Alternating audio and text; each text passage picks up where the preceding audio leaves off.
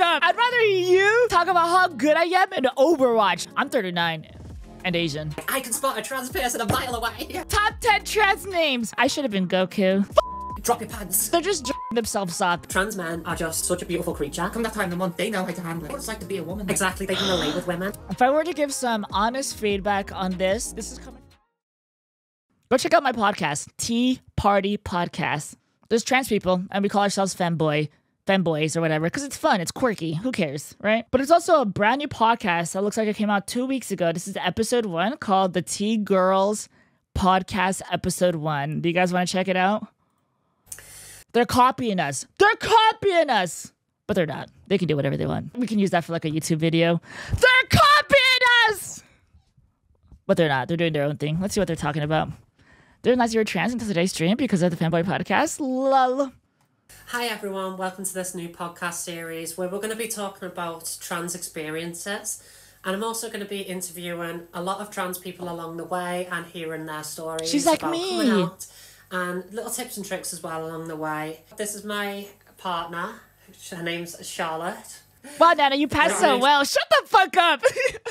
I'd rather you talk about how good I am in Overwatch. Go on, tell me I'm top 500. We have Alpha_OW. I will own you. All right, so they're going to be talking about the trans experience podcast. I do like emotions and stuff. That's very cool.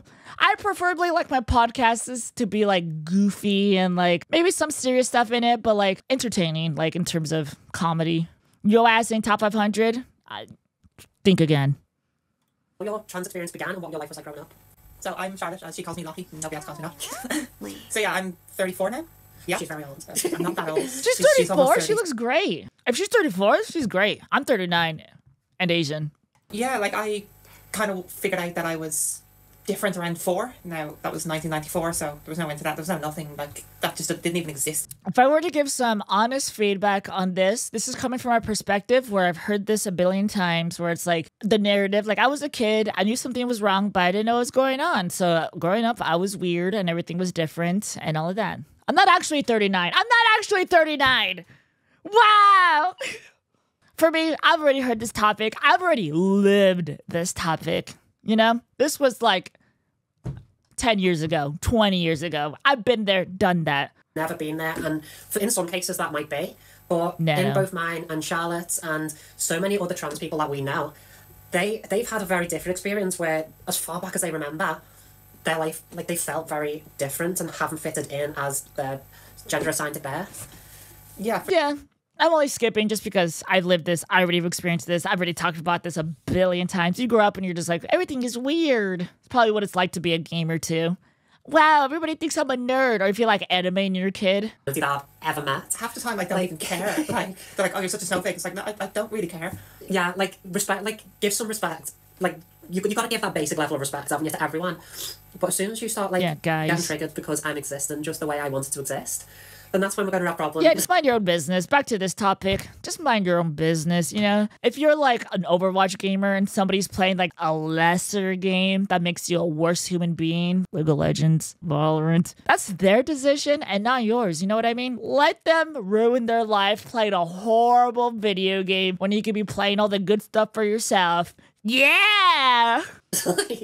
It's so random. Yeah, for sure. Like here's a really stupid example of it. I commented on a video once on TikTok, and the amount of people who come after me would hate because I have a trans flag in my username. And it's like, no, it's not because you have a trans flag in your username. It's more like because it's like the stereotype. If a person has a trans flag anywhere in their bio, and first of all, why do I care that you have a trans flag? I shouldn't care that you have a trans flag, but I'm going to assume that you're like SJW, you probably have dyed hair, you're very smug, and you're like, it's all these like stereotypes. If you put any flag, everybody's going to assume the stereotypes. Yeah, like, that's the really big thing, though, is so many people expect us to just be walking around with a trans flag everywhere, and they're like, I can spot a trans person a mile away. Yeah, I'm like, oh, well, it was some video about some long-forgotten Gyrojet, and I just commented being like, oh yeah, it's called the Gyrojet.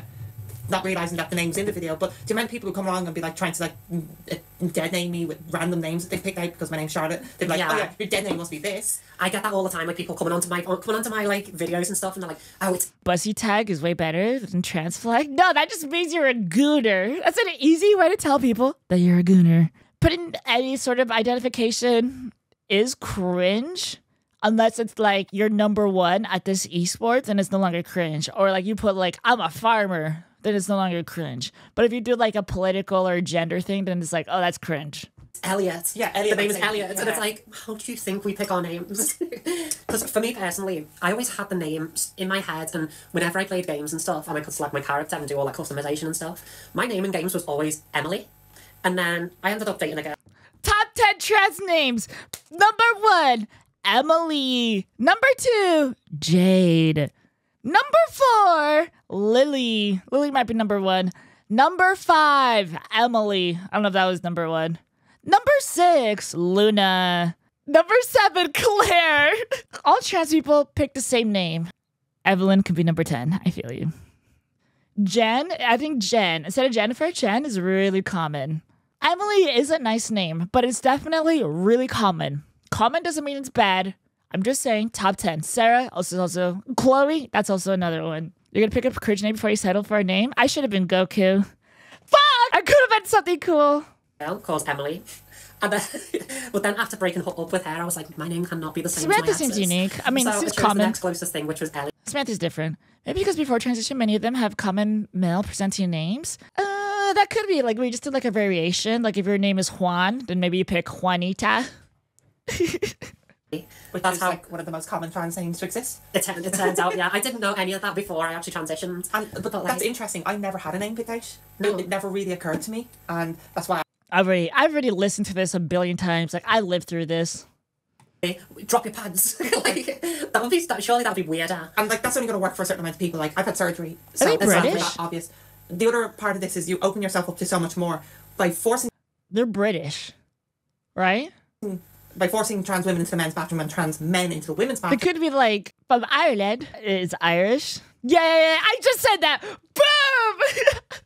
You were opening yourself up to men. That's a whole big kind of way. Yeah, It's like men can go up and go, oh no, I'm a trans man. I was born a woman. Yeah. And like trans men are so much more harder to tell. Yeah, like testosterone does like rarely takes hold of trans men. Testosterone's OP. Trans men. Very OP. They are beautiful. I'm right here. No, but like we need to like trans men compared to biological men.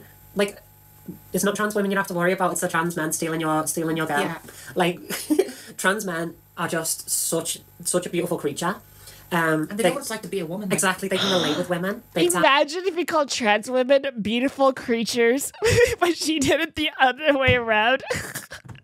Like come that time of the month, they know how to handle it. Exactly. They're probably like, yeah, They're I've had the people. auntie, there you go, girl, look after yourself. Trans men, they probably have no, like, biological men, I mean, probably have zero idea what to do in that situation. Or a lot of them. Okay. I'm going to put it at normal speed and we're just going to go towards the end. It seems like a good podcast. Like if you're new to being trans and you need like experiences, it's a good listen. But I've already lived through it. I've been there, done that a billion times. Give me the juicy, controversial, unique stuff. Testosterone has an effect on the body. Yeah, for sure. Compared to estrogen. Like, I've lost muscle performance. I've lost stamina. Why would I want to join the Olympics with, like, I've lost all my biological advantage. Ooh, transports. Here we go. And the fact that I've been through a puberty before, I've been through this female puberty, that has nothing to do with it. Like, no, absolutely not. Like, you know, I was never a very strong person. When I started my transition, I actually was dating a girl, and at the time I was slightly stronger than her. Within a year we were pretty evenly matched, and then towards the end she was stronger than I am. And like it's not like she worked out or anything, she went for a run. Ladies and gentlemen, go to a fucking gym. Don't be a slob. Go to a gym, you weirdo. Be good for your body. Be hot. Be the hot body. Ah, but it's so hard. You know what? What's the saying? Hold on. Anything worth having isn't easy to get, or whatever the phrase is. You know what I'm saying? If something is worth it, it takes effort. You know what I mean? Okay, I'll go again. No. If you already went once, I already went once. You don't have to go again. Just scare me though. Then home gym it. I did home gyms for a long time. It's easy. Somebody gave me a bench, and I use that bench exclusively for the gym stuff and for makeup stuff. But like you just get like some weights and you get an app. We have the internet. The internet will tell you anything that you want. Runs, and that was about it. I also hate the argument where it's like, oh, I'm really weak and really bad, So we should let everyone that's like me be in these sports. Like that's like a really, really weird thing. Like you're not the metric. Like each person is an individual person. You're not the same as everybody else. Your experience is going to be unique to you. We're not all the same. Some of us are stronger than other people. I could kick your butt. But she was able to have empowerment. Like I've had like arm wrestles and stuff with people, and I really struggle. They're just jerking themselves off, being like, I was so weak. Even when I was dating this person, I was weak. We get it. Me, I'm strong. I might have horrible cardio, but I'm working on it. Maybe I do 2.5 pounds on my triceps or whatever this is, underarm. I don't care. I'm working on it. And I'm strong. With arm wrestles these days. And we haven't found anyone she can beat yet. You don't have to out me like that. Come on. It's like that one TikTok where this girl's in her 30s. She's really hot. She's skinny. She has a nice butt. She has like a good waist. But she's in her 30s.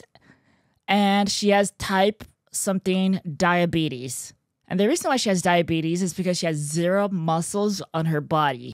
Because since she has no muscles, her body can't produce whatever it needs to be producing in order to function properly. You need your muscles to work.